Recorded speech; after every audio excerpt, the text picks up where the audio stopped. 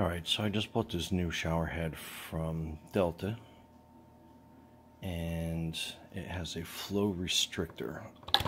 And it says in the directions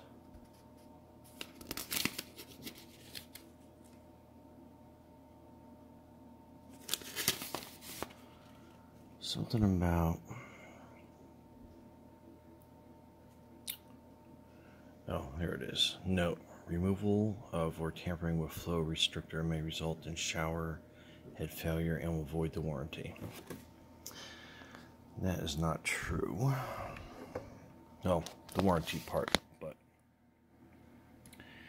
now if you can see down in the part that connects to your shower, that little green thing in there, it's got a little rubber gasket. That is your flow restrictor. And basically the only thing you have to do is go in there and fish it out with like a end of a knife, or if you got a Swiss Army knife, you got that little awl thing at the end that you can get in there. But anyway, you take that out and your shower head will work the way it's supposed to. Hope this helps. Thanks. So this is the little O-ring that was down in there that was causing all the flow restrictions. And I did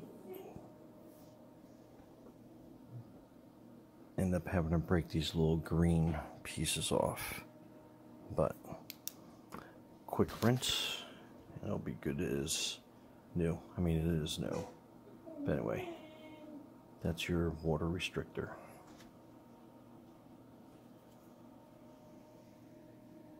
Hope this video helps. And this is the pressure before.